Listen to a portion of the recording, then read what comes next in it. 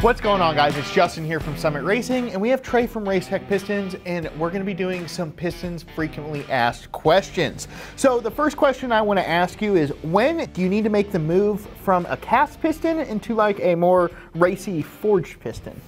So good question. Cast pistons are basically largely the material used for OE pistons. And as everybody has probably had some experience with, you can make more horsepower on an OE engine than it comes with. But at a certain point, there's some strength differences. And so the simple answers are a cast piston is a little bit harder typically, and it is not as flexible and not as strong as a forging.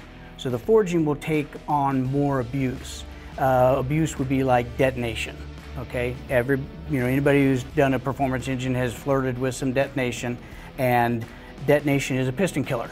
And on a cast piston, they just don't have the strength or the malleability to deal with those kinds of cylinder pressures that you see from a detonation type scenario. Now, you can detonate and kill a forged piston as well, but the forged piston is a stronger piston. So depending on your goals and where you're going, there are a number of strength reasons. Then the other piece is typically a forged piston is a race-oriented piston, and so it's had a number of attention being put to weight and putting material in areas that are known stress areas. So it has been designed more for the application. Let's say a circle track guy versus a power adder drag race guy.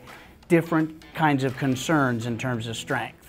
Well, and that's kind of a great subject to touch on is, the piston that a guy who has a power adder, a boosted nitrous, whatever application, is not going to be running the same kind of piston that someone, like a circle track motor where it's naturally aspirated, but it turns 9,000 RPM. So it's kind of different strokes for different folks, essentially. Exactly. That circle track guy, yeah, he's not making the same horsepower as the drag race guy, but he's got to do it for a lot of laps, yep. Or NASCAR situation, 500 miles. So that is a different concern.